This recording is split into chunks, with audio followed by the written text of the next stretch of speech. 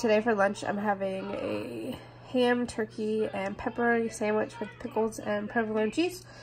And then a little cup, well, a cup of some leftover broccoli, or not broccoli, a cup of leftover potato soup that I made last night with some cheese and sour cream on top. For lunch today, Sadie is having one of those small little personal pizzas, just half of it, a pickle, and some blueberries.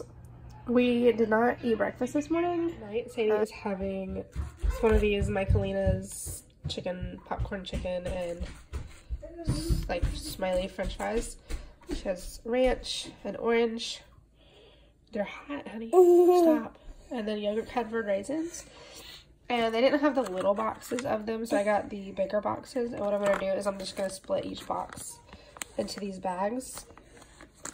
If I keep doing this, I'll get smaller bags, obviously, but yeah. So these are cheaper, like, per ounce than the little tiny ones anyways. So, and then I'm probably going to give her apple juice to drink. I would normally try to get maybe a little bit healthier, but we're all kind of suffering from a cold, so I'm just giving her what she'll eat at this point. Having pizza. I just started recording. For dinner tonight, we are having a frozen pizza. Like I mentioned earlier, we are all kind of under the weather, so frozen pizza. It is allegedly. You were the first one to be sick, mister. Getting us all sick.